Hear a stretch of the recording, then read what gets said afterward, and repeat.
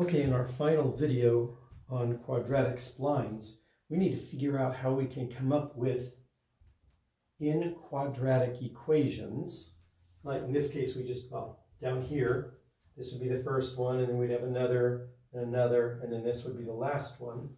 In quadratic splines, where the slopes are the same at each one of these internal knots. So here and here they meet and make it a nice smooth curve.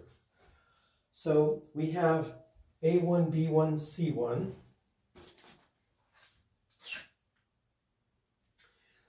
A1, A2, B2, C2 for the next one, and so on, all the way up to AN, BN, CN. That gives us 3 N unknowns. Now we need to figure out how to get 3 N equations so that it'll enable us to solve for them. Well, many of them we already know. Take a look at, take this equation. I write it down twice. Why did I write it twice? Because I'm going to plug in x0 in the first one and x1 in the second one. When I plug in x0, I should get y0. When I plug in x1, I should get y1.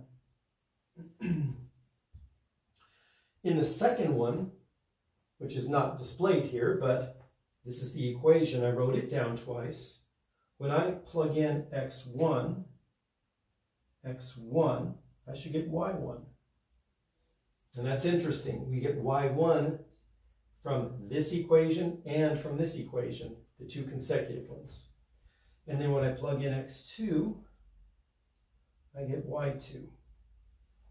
And then we jump all the way down to the last one that I have pictured on the right.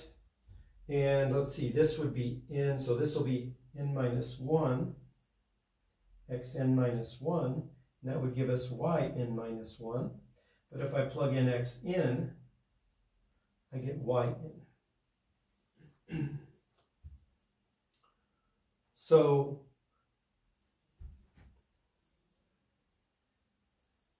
here are 2 N equations.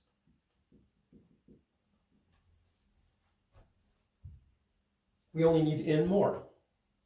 And the N more, well, we see this in the next chart. So 2 N equations. Now let's find the other N.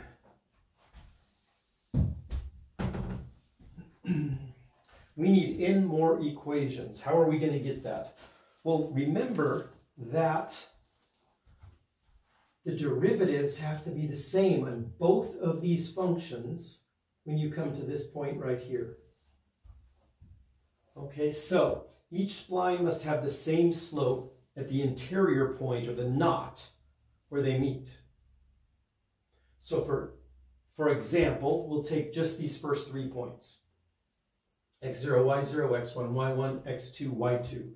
We're going to force the derivatives to be the same at xi. So let me write down both of those equations. Excuse me, maybe I'll use red.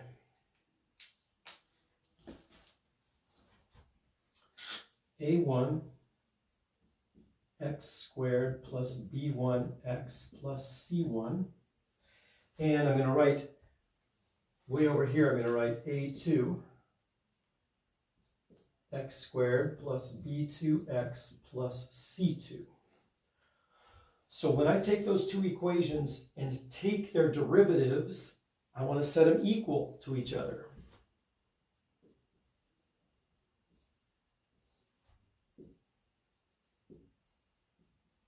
Now, they're not equal to each other everywhere, but at the point x1, they are going to be equal to each other.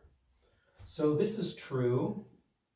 That would mean that I get 2a1x plus b1 equals 2a2x plus b2. And let's see, how do I want to write this? I think I'm going to put all the A's on the left and the B's on the right. 2A1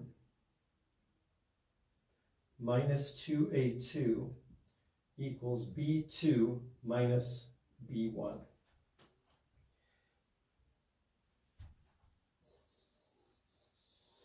We found one more equation, but then again, how many equations are there like this? There's one for each internal knot. So that would be, we have n plus 1 data points because we have n segments or n quadratics. So the internal points, we have n minus 1 such equations.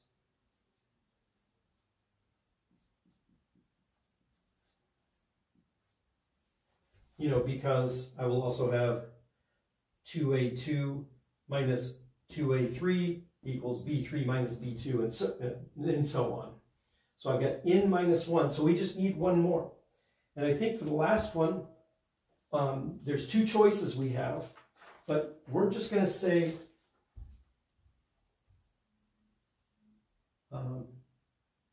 use A1 equals 0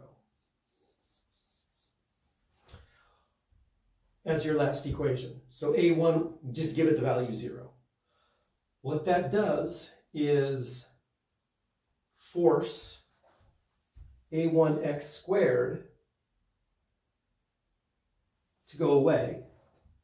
And all that means is that the first segment will really be a segment. Remember a degree 2 splines, each segment has degree at least, at most 2. It could be a line. So all that does is gives this a line. And then it kind of tells you the slope like that. Now, there is one other option. I'm going to go ahead and say it, or AN equals 0, which would make the very last segment a line segment. How would you determine which one? Well, usually whichever 2 points distances are smaller, between x0 and x1, or xn minus 1, xn. If this one's really big, we don't want to use it as the line. We'll use the smaller one as the line. So either one of those gives 3n equations. That would allow us to solve for the 3n unknowns, a1, b1, c1, all the way up to a2 to an, bn, cn, and one of them we already have. A1 would be 0.